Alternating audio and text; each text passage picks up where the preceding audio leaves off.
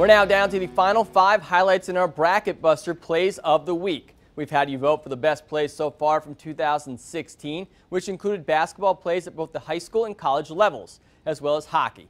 The winner from each of our 3 semifinal rounds were automatic to get here, and now we have 2 wild cards to round out the final 5 WPTZ top plays of the week.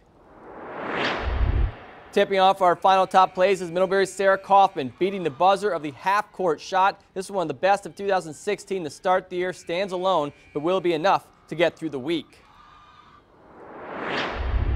Our next play, let's lace them up with the skates. Plattsburgh's Dylan Fox scores off the lethal toe drag to go around the Oswego defenseman. Fox won his Bracket Buster in an overwhelming fashion a few weeks back. Can he repeat the performance? Back to the hardwood, we've got Mariah's Adam Jaquish and Taylor Slarity teaming up. The one-handed dunk, just like they did in football, for touchdowns. Following that, we have Burlington's Kevin Garrison forcing the turnover against Rice Memorial, where he would throw down a dunk on the other end. He's hoping to turn that into a Bracket Buster winner after finishing 3rd in his previous round.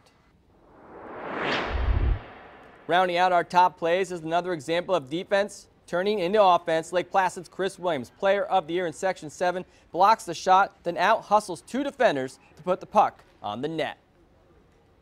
We'll have the results coming up for you on Thursday. Ken Drake, News Channel 5.